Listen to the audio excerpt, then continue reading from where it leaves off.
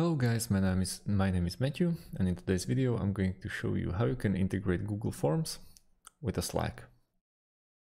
First things first, we have to create ourselves an account at Google Forms or log into our existing Google account. Once we do that, you'll soon enough discover that we can't make this integration through Google Forms, and we will need the help of third-party app. I've decided to use Automate.io. I will leave the link in the description underneath this video. Sorry. Once we're in here, let's go to integration at the top corner of our screen, and then hover over this pop-up window to the bottom left part of it and click on See All Categories. Now we should start with app integrations. We should find the first app that we want to integrate. So let's write down Forms as Google Forms, and it's a third option. Once we do that, let's go to the opposite side and pick its counterpart, which will be Slack.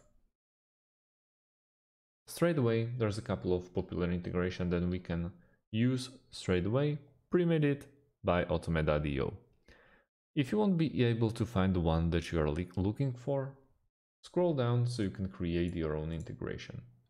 Just remember, on the left side underneath the triggers, we want to go with a new response in spreadsheet as if it's in Google Forms. On the opposite side though, we want to go with a Slack. So we have like 5 options, but let's go with the first one just to show you guys. Now we should click on Try It Now button. And the last thing that we have to do before finishing this integration is log in or register our account at Automate.io website, and yeah, we would be finished. We can also use Zapier.com, which is basically a very similar app to Automate with some little twists. Once we create an account here, we want to go to the top left corner and create a Zap.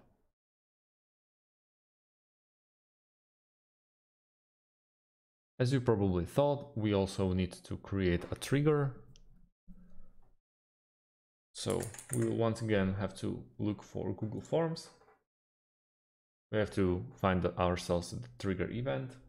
So let's go with the first one once again, continue. Now,